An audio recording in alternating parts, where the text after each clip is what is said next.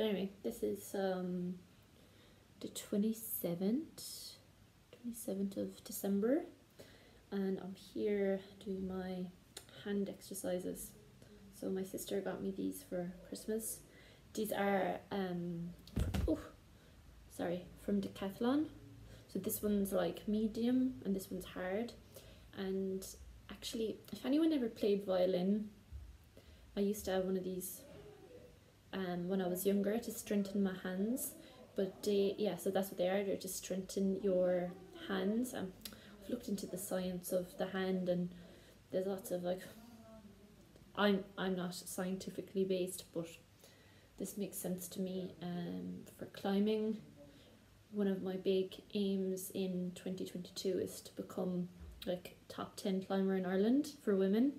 So I'm starting by strengthening the hands. So yeah, this will just be a small like vlog style video of what I'm getting up to on my holidays, and yeah.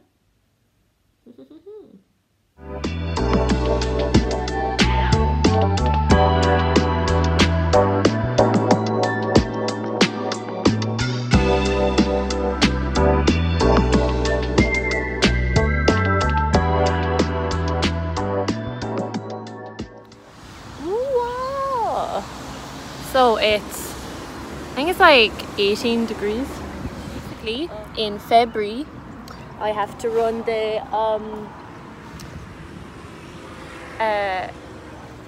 Seville marathon, and actually I checked the map. Seville is not far from the Algarve, so from Faro rather. So this is pretty good training. I'm trying to build it up. So today I'll run for an hour really easily, and then I'll build it up like over the weeks, and yeah, should be good then for the marathon, which I will probably put on Law Hero. Nobody else out running, but that's typical for Portugal. People aren't very sporty here. And I went to a shopping centre last night, and I was saying that, like, I was asking them like why people don't work out here, and they said like people go to gyms, but like it's just not a thing here like the way it is in Spain. So I don't know, I'm not sure. It seems to be like a cultural thing, because when you run around here, people are like shocked, and nobody visibly does sport here. So I feel kind of weird. But anyway, I have to run all the way up that hill. I don't know if you can see, but it's like that massive hill, and yeah, in this heat and this sweaty. So yeah, I'll report back once I've done the actual running.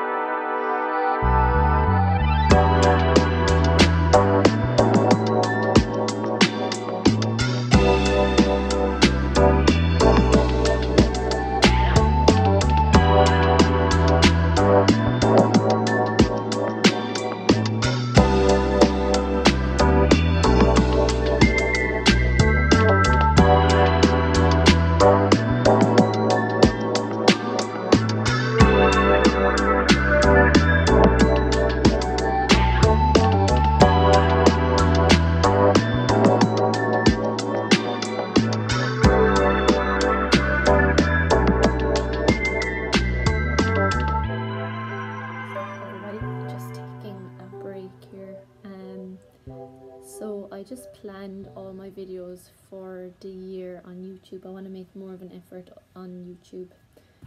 Sorry, the sun's blinding me here. I do find it very hard to...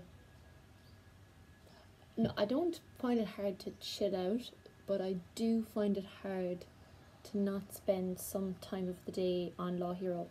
And the reason is because I have so many ideas how I want to make it better, and you simply have to put in the time. So this year, for example, my two big aims is to write an ebook called the Junior Lawyer's Handbook, because there's one in the UK for junior lawyers, but we don't have one in Ireland. And then I want to write one for in-house counsel. They're my two big aims for this year. And also I really enjoy the YouTube essays I do. So yeah, but sometimes when I just sit back I can feel a bit overwhelmed, and that takes the good out of it.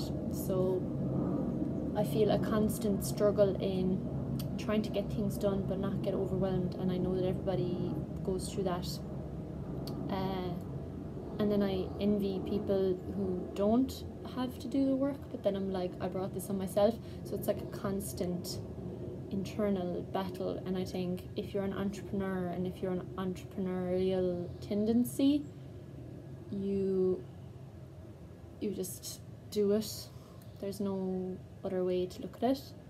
So like, for example, all my family are gone playing golf now, but I didn't go because I wanted to work on my plan for the new year and see what I can do to make my business better. And yeah, it's just an internal battle, which I'm sure anyone who's trying to achieve something goes through. And usually what happens is people see the end result, but they don't see like the many hours you spend on your own brainstorming. Like, I write all my thoughts out. They don't see the many hours you spend brainstorming, agonizing over the website, agonizing over how to structure an ebook, like what's relevant, what's not, what will assist people in their legal career. Like, it takes a lot of time, but nobody sees it. And that's why when I see, for example, successful business people, I no longer believe in the magic, because I know there's no magic. There really isn't. It's pure input equals output. What you put in, you get out. And I've learned that from this business. The more I put into it, the more I get out of it. And I'm not talking financially, I'm talking in terms of impact. The more people are assisted and those shortcuts are made.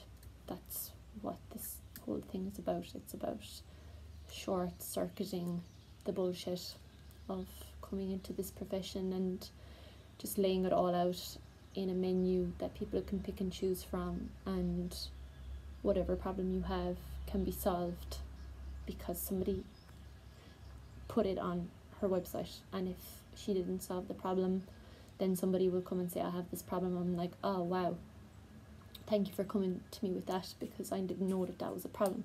And that's where the real motivation comes from. Is there a problem to be solved? And let's see how we can solve it. I think that's my motivation. Solving problems for other people. That were my problems once, but now are no longer my problems. Now I have different problems. And I go looking for answers to those problems and nobody can give them to me. So I end up just sharing what I learned on Law Hero. So yeah, I get quite philosophical about it, but it is philosophical at the end of the day. I read last night in the book I was reading that the law of reciprocity doesn't apply to animals. So for example, I feel obligated to give back because people helped me out, but an animal doesn't feel like that. If you help an animal out, he or she won't feel obligated to repay. And I think that's really interesting. And that is why human beings make so much more advancement than animals do, because of the law of reciprocity. We enhance other people's lives because we feel obliged to do so because of a natural law of reciprocity, whereas animals don't feel obliged to assist other animals. And that's why, apart from not being able to stand on their hind legs for prolonged periods of time or run very fast, or also work in groups to solve problems, that's why they don't advance as much as we do. Also, we've domesticated many of them, so we've dumbed them down. There's lots more reasons why animals aren't on our level. I'm just saying, I find it interesting that the law of reciprocity is a human-based tendency.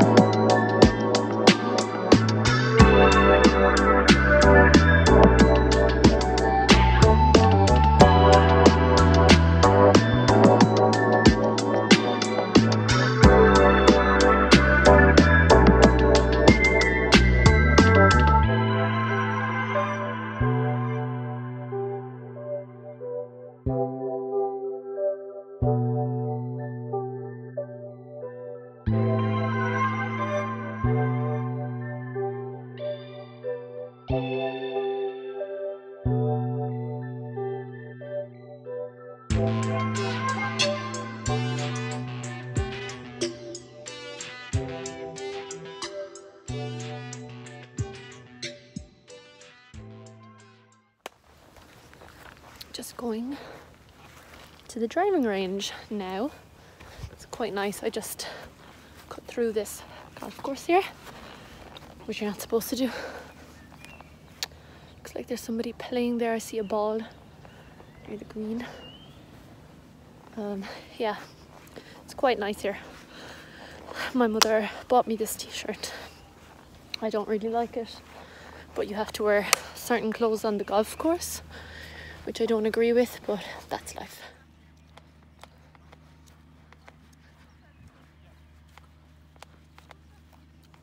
That's my mother. Go, ma'am. My brother. So yeah, I thought they were, I won't say real people, but real opponents. Yeah, I know. She's telling me be careful. They're better golfers than me, but I don't play a lot, so I don't care. So basically, my whole thesis with golf is eventually we'll all have to retire and play golf. And like, I don't particularly like it, but I do recognise it's a social sport, and the odd time given the legal industry, you kind of have to play it. It's a bit like tennis. Like, these are all very social sports that I'm not particularly good at. I'm much better at sports on my own, but I do recognise the social utility and currency of golf and tennis. Also, the other thing as well I want to stress is that you don't need a lot of money for either sport. We pay €20 to play here for the whole week, and the driving range is €2, and tennis is free. So yeah, I think people who say it's expensive, they don't understand the way the economy has gone now. The expensive sports are truly like biking, skiing, all that kind of stuff.